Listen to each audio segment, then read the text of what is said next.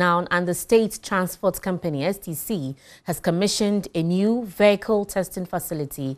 The facility is designed to test roadworthiness of vehicles, particularly trucks and buses. The facility at the company's head office in Accra comes with a waiting room for drivers and offices where documentation will be carried out by DVLA officials. The devices have been designed to check engine, brake, shock absorbers, lights, among others, of all kinds of vehicles with a computer which will indicate their status and ensure their efficiency before they hit the road. Board chairman of STC, Samuel Opon, urged drivers to take advantage of the facility. It's affordable.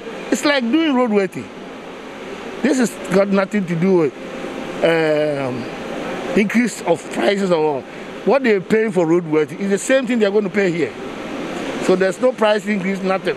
It's only that now this is a good facility for them to use it so that they won't tell us that they can't go to Domain or anywhere where there are no a place to turn the bus. Managing Director of STC, Nana Komia, urged the MTTU to be proactive in checking roadworthiness of vehicles. The Motor Traffic Division of the Ghana Police should intensify their inspection of roadworthy certificates. When a vehicle gets into an accident, the record of roadworthy check should also be examined.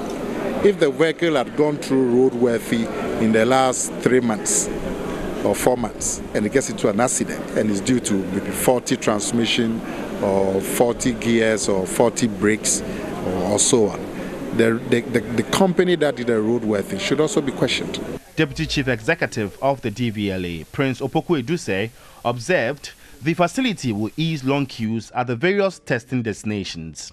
The facility is expected to begin operations next month. Management intends to establish similar facilities in other parts of the country.